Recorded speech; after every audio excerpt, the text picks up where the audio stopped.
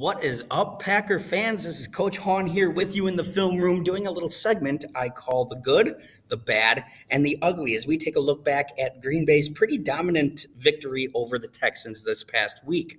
We'll highlight a couple of plays where things went really, really well, or at least little parts of the play went very well. Then we'll take a look at some things that definitely have to clean up in practice in the bad portion, and then an area of concern as well in the ugly portion. So let's get started with this right away. We'll see it's the first quarter, 2:33 left. Green Bay's got the ball in 12 personnel, meaning they got a couple of tight ends in the game and one running back. 2nd and 8, they're going to throw it here, and Houston's going to dial up some pressure. They were blitzing pretty heavy early on, taking a page out of the Bucs playbook, hoping to get some pressure on Rodgers. And we're going to see a tremendous improvement from the offensive line, and more specifically, this dude right here, Jamaal Williams. So as I roll this tape forward just a little bit, I'd like you to snap your eyes to the left tackle before we talk about Jamaal Williams. This is Billy Turner. Okay, he's starting here at left tackle. Obviously, Bakhtiari's injured. He's 6'5", 310. Hey, he's a big dude. Look at him cover this ground. Oh, yeah, big man, go get that money. That's a really, really good rep from a left tackle with a wide 9 washing up the field and somebody as crafty and speedy as J.J. Watt. But that's not what I want you to really pay attention to. Watch Jamaal Williams here. Look at this dude. Stonewalls an inside linebacker, loses the helmet, continues the fight. This is a pretty sneaky good blitz here by Houston, and Jamaal Williams meets dude in the hole. Check that out. Folds him backwards. Makes his back look like a lowercase backwards letter C. That's incredible. Look how fired up he is. I love that. Just straight up inject Jamaal Williams blitz pickups into my veins because he had a lot this game. He has done an outstanding job as a pass protection blocker. Obviously, Rodgers gets it on a little dig to Davante Adams. Go pick up that first down. So right here, again, this is a really good blitz by the Texans, understanding that they're going to have some man slide protection here. So you're going to see the right tackle and the tight end wash up, and they're going to sneak a man unblocked into this right side B gap. But I want you to watch Williams here because they're bringing heat, right? Williams is going to come in and block too. Now, I understand we have an unblocked defender here. That's not good. Rodgers knows he has to throw that fade, that outside release fade to Davante. He's got to throw it hot. But Williams comes in and picks up 2 dudes, keeping that pocket really clean for Rodgers on the left-hand side. Very well done by Jamaal Williams. I love that dude. I mean, give me a guy like that in a running back room or an offensive line film room who can block, who dedicates his time to it, who really takes a lot of pride in it, and just a passionate dude, right? He's just all fired up, all jacked up. I love to see it. So that's the good. And obviously, that's just a couple of quote-unquote good plays. There were good plays abundantly all around, but those are just a few I noticed. The bad plays I noticed started, we had one in the second quarter and then one again here in the fourth.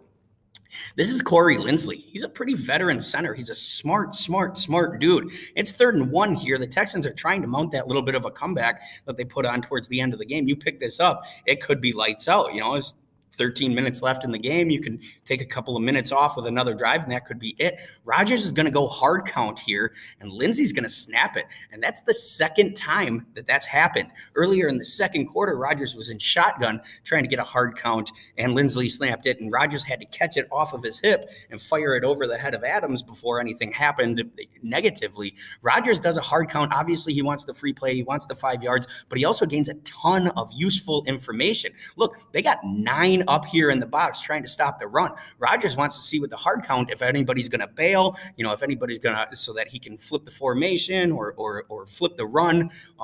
He could Omaha it, you know, so he's going to get a lot of valuable information. That's why he hard counts, and Lindsey's going to snap the ball, and you're going to see the entire right side of the offensive line not be ready for it. They know it's a hard count. He's going to go ahead and snap the ball. It's going to put Jamaal Williams in a really tough spot as we watch J.J. Watt come off the edge unblocked, because obviously your right tackle's laid off the ball. You know, that's not good at all. We do not want that happening. So they got to definitely get that all figured out in the film room for sure this week.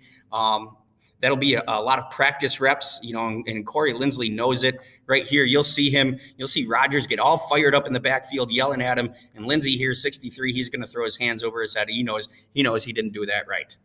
So look for that to get cleaned up by next week. And now before we get into the ugly portion, and I know I've kind of got a little screen grab here of it, so you probably know what's coming, but give me just 2 seconds real quick to say, everybody get on Patreon. It's really, really easy. So it takes me like maybe 10 minutes total to make these videos. It's super easy for me to do it, but it takes Ryan from Packernet quite a while to crop them, to make me sound intelligent, to post them in all the different platforms, all that sort of stuff. It takes a lot of time for him. And obviously he's working full time. He's trying to support his family and that sort of stuff. So if we can all get on Patreon and just give dude like $5-10 a month, it's easy.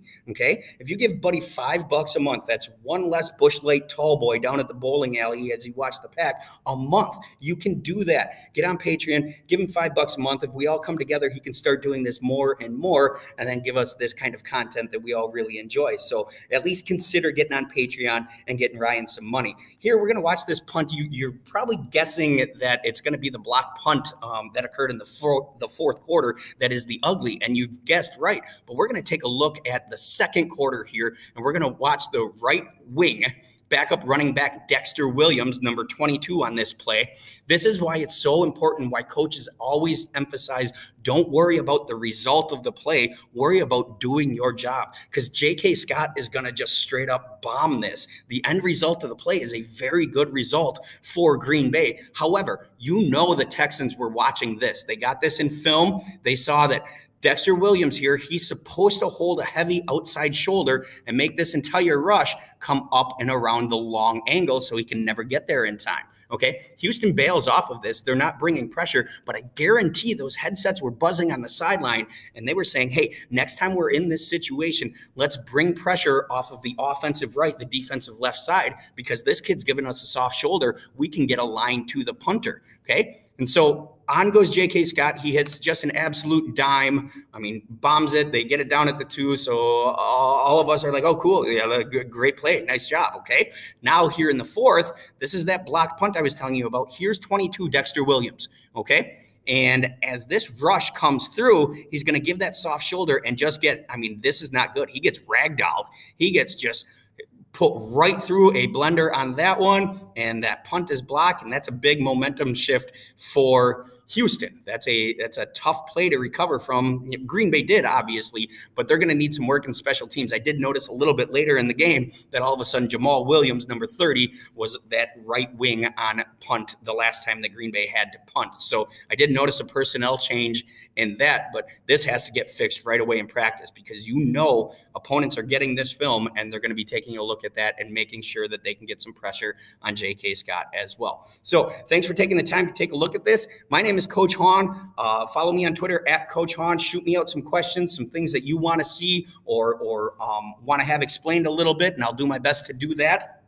Also, consider supporting Ryan on Patreon at Packernet. He is Pack Daddy on Patreon, so give him a couple of bucks a month so that we can continue to push this content out, or he can continue to push this content out and give us what we need.